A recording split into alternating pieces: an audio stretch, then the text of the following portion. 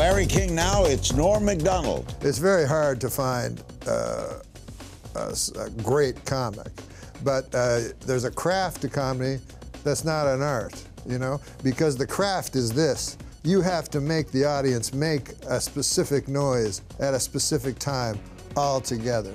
Correct. Art is open to interpretation.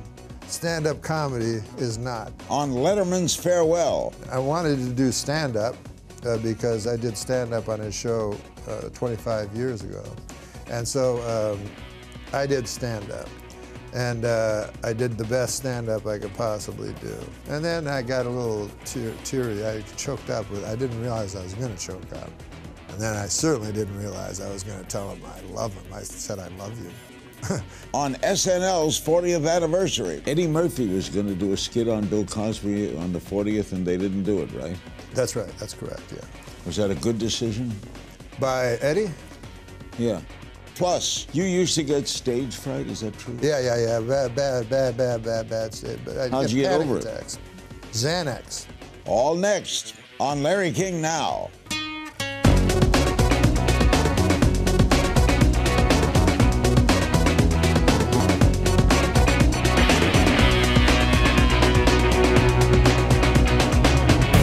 Welcome to Larry King Now. Our special guest, Norm Macdonald, one of the most respected comedians working today, though show business has never really found a place to put him.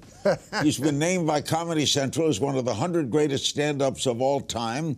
He is known for his 5 seasons on Saturday Night Live, 3 of them as anchor of Weekend Update. He will serve as a judge this summer on Last Comic Standing. And he lends his distinct voice to Burner, the dragon in the new animated film, The Seventh Dwarf.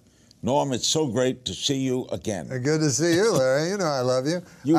We were just talking before, and I was saying that I think it's great that you can continue broadcasting now with this new media.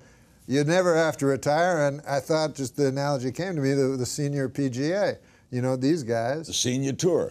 Yeah, the Champions Tour, they call it. And the guys can play till they're 75, you know? I'm past that. The funny thing is, you know, guys really suck. Then they go to the Champions Tour, they're the rookie, and they win everything. You've had jobs on sports shows, poker shows, online talk shows. The Last Comic Standing, is this just another gig? Why did No, this is different because it's stand-up, you know? But you're not standing up. They're standing up. They're standing up. But when you said show business has never had a beat on you. It's true, because all I ever want to do is stand-up, you know? And not only did I only want to do stand-up, but I only want to do stand-up in clubs. I do not like theaters. So this stopped my growth a little, you know, because... Why don't you like theaters? To me, it's a small man on a big stage, and I can't fill that space. I'm not Robin Williams, I'm not Gallagher, you know? So I like the intimacy. Personally, if I watch a show, if I watch a singer, I'm not much into music, but if I was to watch Bob Dylan, I would love to watch him in a club.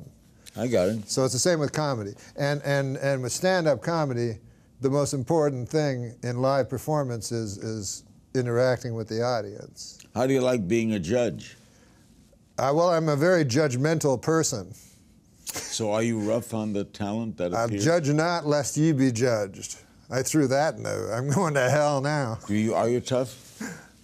Well, this is the thing. I'm pretty serious about stand-up comedy. So when it's naturally diluted now because, you know, there's always like 10 funny people. So there's no supply and demand. Maybe 20 years ago there was 500 comics working, 10 funny people. Now maybe 5,000 comics working, 10 funny. It doesn't follow supply and demand, you know? Correct. Just because you need a funny guy, he's not going to appear. So what are you judging them on? Well, I judge them on the craft. You know, it's very hard to find a great comic. But there's a craft to comedy that's not an art, you know? Because the craft is this. You have to make the audience make a specific noise at a specific time all together. Correct. Art is open to interpretation.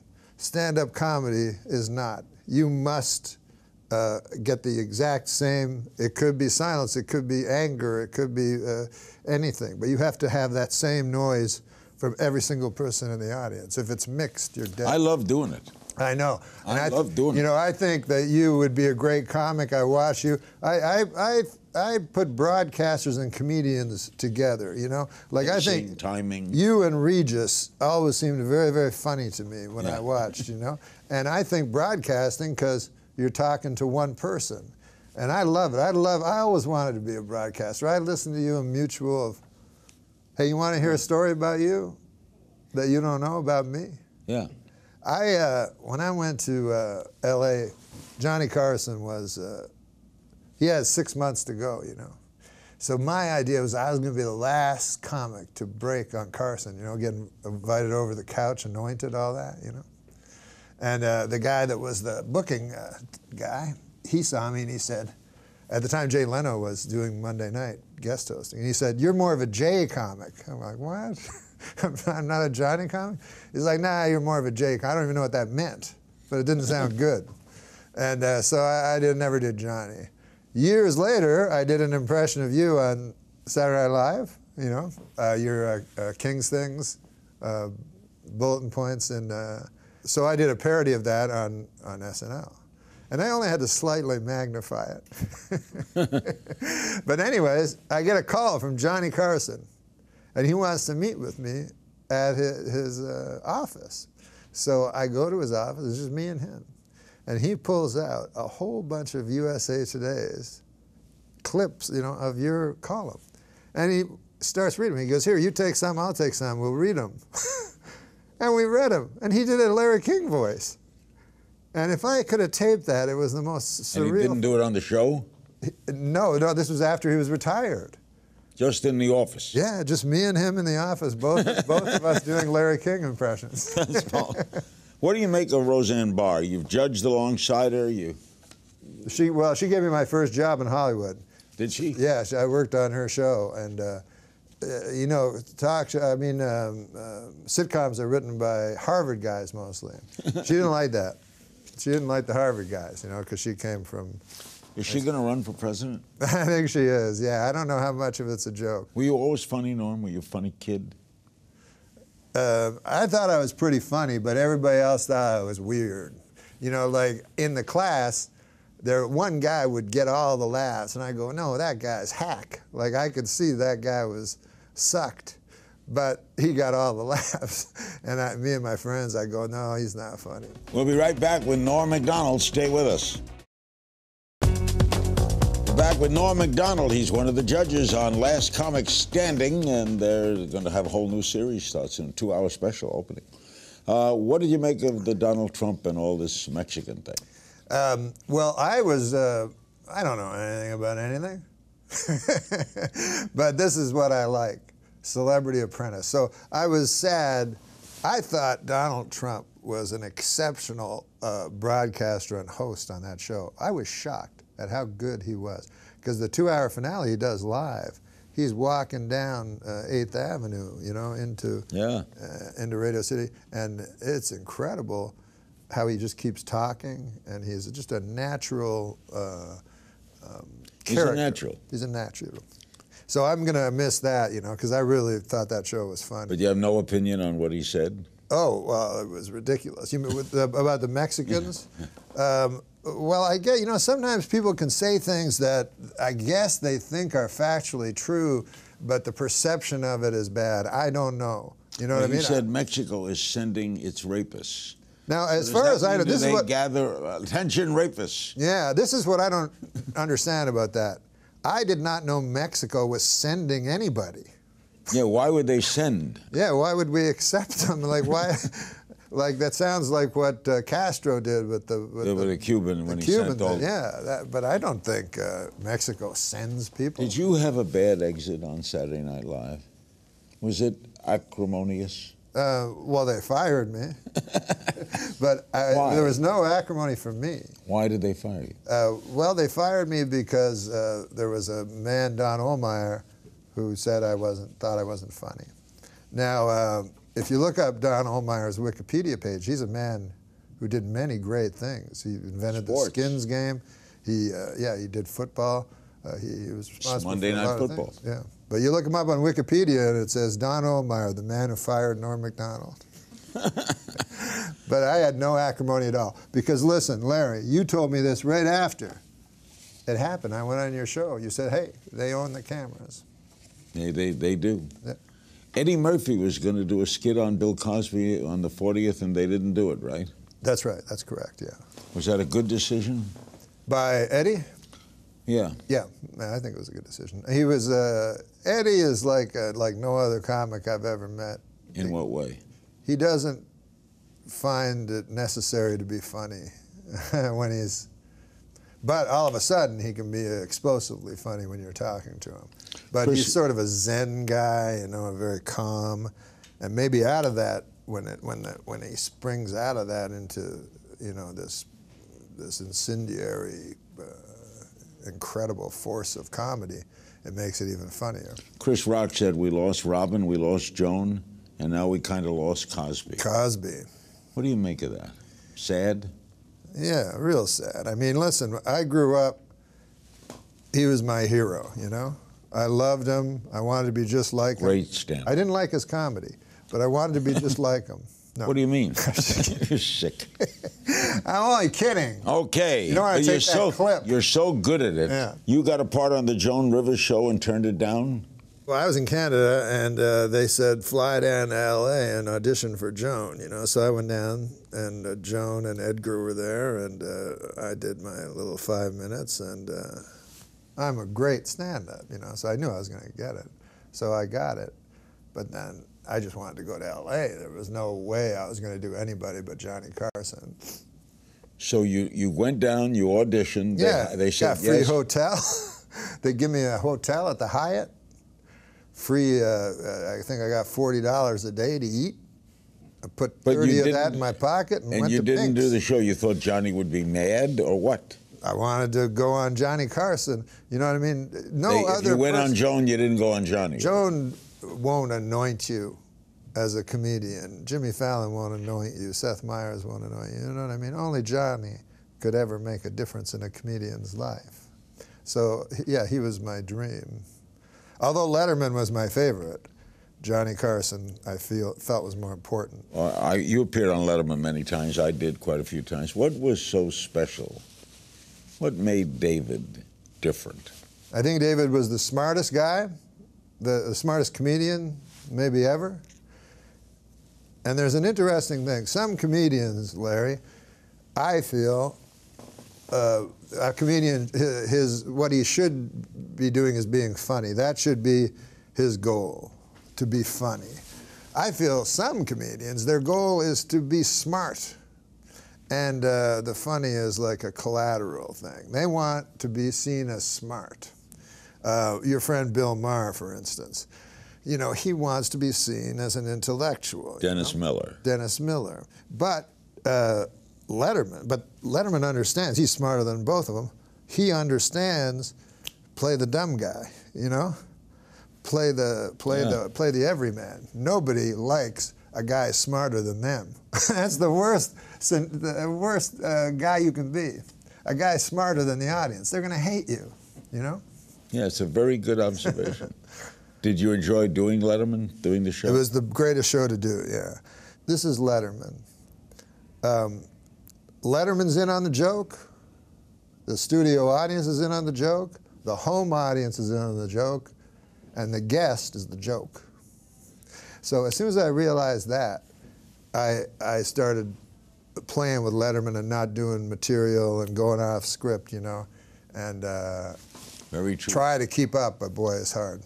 We'll talk more about David Letterman and his final run and other things with the great Norm Macdonald when we come back. We're back with Norm Macdonald. You did a poetic goodbye to David Letterman, did you not? Well, I did. This is what I did. I wanted to do stand-up because I did stand-up on his show 25 years ago. And so I did stand-up. And I did the best stand-up I could possibly do. And then I did a joke that I remember David Letterman doing when I was young. Still remains my favorite joke. And then I got a little teary. I choked up. I didn't realize I was going to choke up. And then I certainly didn't realize I was going to tell him I love him. I said, I love you. And just tears were pouring. What was your favorite joke? My favorite joke of Letterman? He said, now, this was when he was a stand-up comic, long before he ever did anything. I saw him on a Canadian talk show. And he said, I was following he said, I saw a garbage truck the other day, and on the back of the garbage truck was a small sign that said, please do not follow too closely. Another example of a meddling bureaucracy ruining one of life's simple pleasures, ladies and gentlemen. Remember the old days when Dad used to pile the kids into a station wagon and we'd all go out and follow a garbage truck? So I always told everybody that, but the word choices in that joke, you know, the precision, the concision of that joke was incredible. You know, I like short, there's two kinds of comics I like. One is like Rodney. He can go on, I never seen anybody like him. Yeah, you got 5 minutes to do it, so he'll put in 30 jokes, you know, and it's explosive. The other guy's Don Rickles, who's the best panel guy ever, you know? Oh, yeah. And maybe the funniest guy ever, you know? And I've seen him live so many times, and, you know, he has the things he goes to, but every show is different. And I learned that from him, that when I do a stand-up show, I always talk to the audience now, because they can see my specials, you know, they can see my material on YouTube, they can see jokes anywhere, you know, they can see your material. But if they see you live, they want interaction. What do you think of Woody Allen? Oh, Woody Allen, what do you mean? He's a genius. Oh, he's a fantastic filmmaker. You know, women are very torn, like actresses, because they don't like him for what I don't think he did anything wrong, but they don't like him for marrying. But at the same time, he gives women the best roles in cinema. Absolutely. But I don't think that was his daughter, quite frankly. Well, it was his stepdaughter. I think he just married a girl, yeah. And they have the greatest, every time there's somebody, you can't do it, then they have the best marriages. The kid that married his teacher. They just had their 50th wedding anniversary. You used to get stage fright, is that true? Yeah. Bad stage. How'd you get over attacks. Xanax. No, I had incredible panic attacks. Now, panic attacks are different than anxiety attacks. Anxiety attacks, you just get very nervous. Panic attacks, impending doom, you actually think you're going to die. So I went, one time, I had a panic attack immediately before Update, where I was doing live TV. So you can see it, you know, if you look it up. And I'm just talking real fast, as fast as I can, because I want to get off, you know, and just rushing through the jokes, and, you know, nobody laughs because I don't even let them. And then afterwards, you know, Lauren was like, what was that? I was like, I was trying something different. And went to a psychiatrist, and ever since then, I've been gulping fistfuls of Xanax before a show. That helps? Oh, my God, it's helping right now. You took a Xanax today? Huh? You took a Xanax? This is what I took today. And all. You're throwing me, Norm. Xarelto, I took Xarelto. Xarelto? Yes, sir. What does that do? You don't know what Xarelto is? A blood thinner. But I had a pulmonary embolism, so now I have to take... And the funny thing is, I shouldn't be crossing my legs, that's how you can get it. I knew about pulmonary embolisms, you know, and I warned everybody, because Serena Williams had one, and she's in great shape. Yeah. But it was from being on a plane and crossing her legs. Yeah, you got to uncross them, walk the plane. Walk the plane, which they don't like anymore. You know, they don't like that, especially when it's a young Arab-looking man like me. I mean, what, they think I'm going to come in a Persian carpet? You know what I mean? Like, just because I wear my big turban and I have my my dagger? I'm a Sikh. You defy them at the gate. Yeah, I say, listen, man, I'm a Sikh, and this giant dagger is part of my religious ceremony. Are you a comfortable passenger on airplanes? I am. I used to be very afraid. And what changed? I became saturated by the fear, and it stopped. And then my mind took over. Saturated by the fear, so it stopped? Yeah, you can only be scared so long. But my mind took over, and you know what I realized? You're safer on an airplane. You know, there's 10,000 flights a day, you know? You're safer on an airplane because nobody's going to mug you. Nobody's going to rape you. Now, I'm probably not going to be raped. I'm not a good-looking fella anymore. And you're not going to crash into another plane. You know, they're too far away. Exactly. But a car, you know what I mean? You're driving all the time and you see a car crash, you know, and you just go, oh, you know, you don't think anything of it. Meanwhile, in a plane, if you looked over and saw a plane that crashed into a mountain, you wouldn't go, oh, that guy helped me up a little. But people are not afraid of cars. Never. I'm paralyzed. I don't cars. like turbulence. Turbulence miles, is, yeah. But I don't accept the fact that it ain't going to turn over. Yeah. It's hard to accept that there's such a thing as a plane. Correct, because you're sitting in a chair in a piece of steel in the sky. You know what I was thinking the other day, Larry? You know what I was thinking? What? How would you know? I was thinking this. The Wright brothers. Amazing, right? They went on Kitty Hawk. I think they went up for 45 seconds or something in their first thing. They're geniuses, right? Everybody that came before them, they were on a blooper reel. It's like, da, da, da, da, you know? But meanwhile, at the time, they were probably, whoa, Jack went 10 seconds, you know? But now it's just a gag reel. And these are the people that whose shoulders Orville and, was that his name? Wilbur. I'm thinking of the Orville popcorn and guys. Wilbur, Yeah, Orville and Wilbur stood on these men's shoulders It's that the we number mock. one book in the country. Say again? The book on the Wright brothers. Is it a good? David Murdoch. I just got it. David Murdoch's a great writer. Yeah. I'd love to read that. I know that one died young, right? Have you read it yet? I don't want to spoil I haven't. it. I just got it. Oh, never mind. Norm takes your social media questions after this. We're back with Norm Macdonald, some social media questions. But first, you played in the Super High Roller Celebrity Shootout Poker Tournament. Yes, sir. How did you do? I'm not at liberty to tell. Oh, they haven't shown it yet? No, they haven't shown it yet. You play poker a lot? I love it, yeah. I'm a very good poker player. How much of poker is skill? How much is the cards? All of it's skill. Because over time, all the cards are the same. Everybody gets the same cards, not on a single hand, but over, let's say, 1,000 hands, me and you will get the same cards. It all depends on how you play the cards. You know, you got to know when to hold them. And know when to fold. Yeah, you got to know when to walk away. Know when to run. Yeah, which is very humiliating when you start running away. Some comedians, is it true, bomb on purpose? Louis C.K. said that sometimes he'll bomb on purpose so that it proves himself he can win back an audience. Have you ever done that? No. No. I've bombed. but But I don't try to win them back. Here's the funny thing about when I bomb. I feel comedy is surprise, right? Of course. That's the funniest thing, something they don't expect. Now, if all these people came to see me to laugh, and then they don't, that's a big surprise. So that makes me sort of, I get a kind of an out-of-body experience. Then I make a big mistake, I smirk, and then they hate my guts. Good thinking, Norm. We have some social media questions. But I know now, talk to the audience if you're ever bombing. Just engage the audience. Yeah, sure. Yeah. Zukanat yes. on our blog.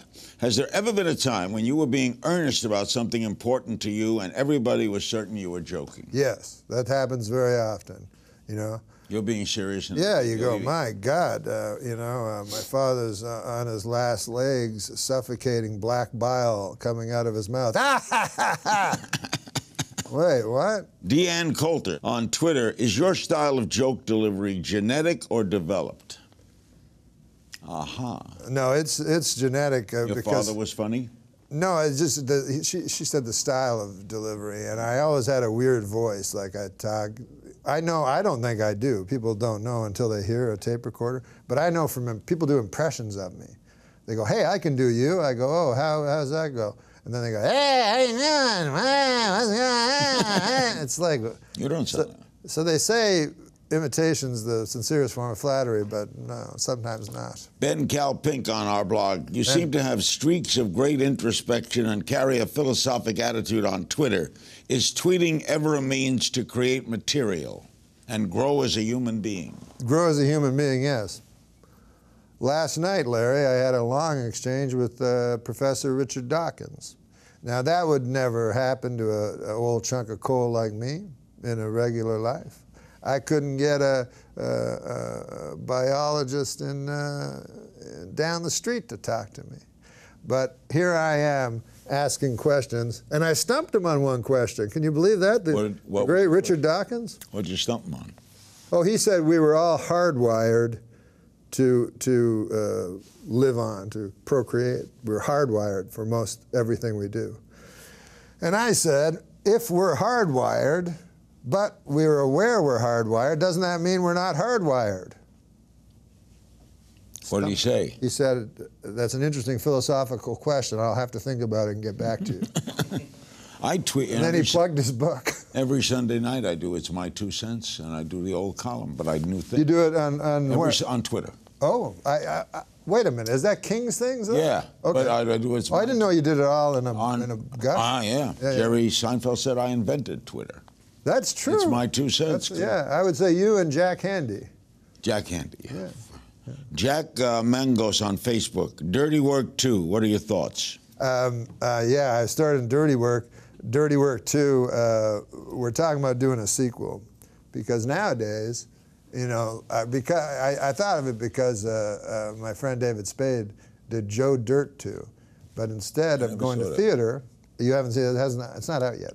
It's going to Crackle. What's Crackle? Crackle is the place where Jerry Seinfeld does Comedians in Cars. Oh, that. It's just one of the million things on your smart TV. But so you can do a movie, a very low-budget movie, and just put it direct. Like Adam Sandler does all his movies direct to Netflix now, you know. Wasn't Seinfeld the best series? Oh, by far. Incredibly funny. Yeah. Didn't make... I mean, to me, the greatest series ever was You'll Never Get Rich. But who was in that? Phil Silvers. They changed his name to Bilko. Yeah. But to me, that made me laugh the most. Oh, Bilko. But the best written show was, and the best acted show was Seinfeld. Yeah. Oh, genius. Jeremy and George Costanza, Jason Alexander, you know. And Steinbrenner. Yeah. Jerry Veal on Larry King. Steinbrenner was Larry David. Yeah. Do you have some philosophy or faith that guides you in your career path and life in general? You have a philosophy? No, man. I don't think 2 seconds ahead. I mean, you know, I don't know what that means, but I I try to be kind to people now, Larry. This is what I'm learning. I'm learning in my dotage. In your dotage? Yeah, my old age. You know. Dotage is old age? Yeah. I'm still ambulatory, but I believe kindness. I used to go by homeless people. Like, there's a homeless guy who lived beside me, right? I would go by him. He'd go, hey, man, you got $1? I go, I got no dollar, and be $1 falling out of my pocket. I go, that's not for you, that's for licorice.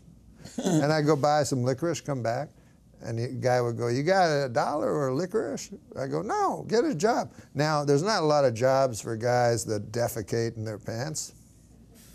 Thank you, Norm, for being with us in another enlightening, philosophical edition of Larry King Now. You can catch my guest, Norm Macdonald, on Last Comic Standing on NBC, 9 o'clock Eastern, 8 Central. As always, you can find me on Twitter at King's Things, and I'll see you next time.